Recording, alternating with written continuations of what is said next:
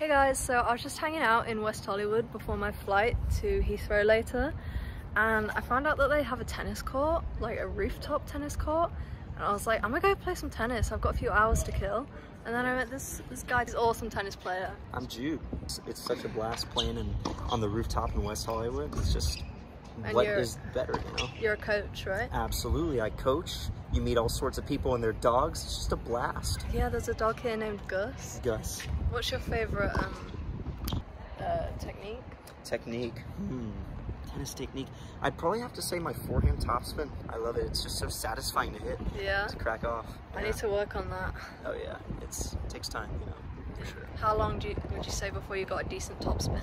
Ooh, probably about 7 years. It's been, you know, 7 years? Yes, you have to develop it after a while. Oh my gosh. You really gotta, you know, take lots of lessons. I was expecting to get it by the end of today.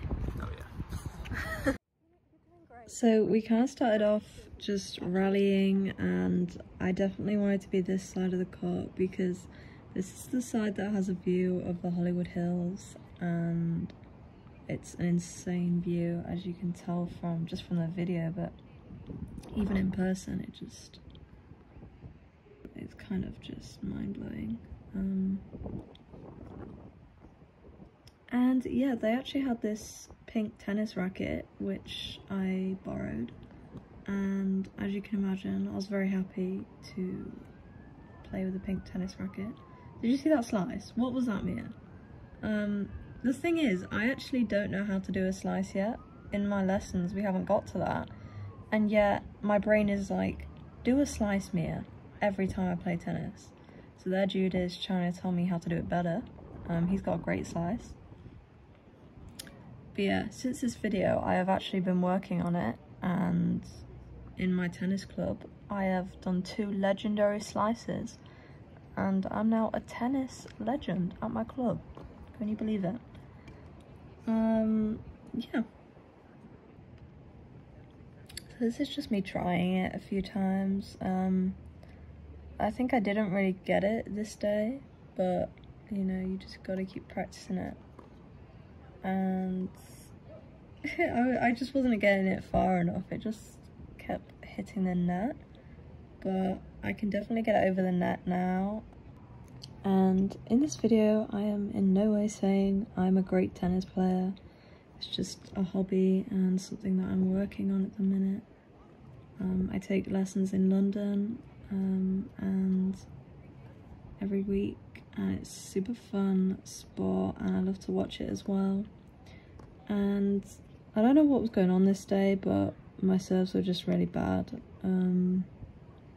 Usually they do actually go in, and I'll have to prove that one day. So here I am taking the serve again. Oops. Yeah, again, just didn't even go in, which I'm ashamed.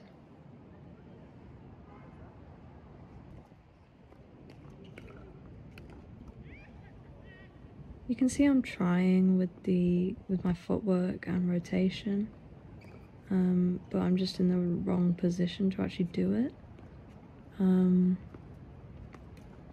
What was that? It's because my favourite player is Rafa Nadal, and he always does these like shots where he kind of goes like over his head with it.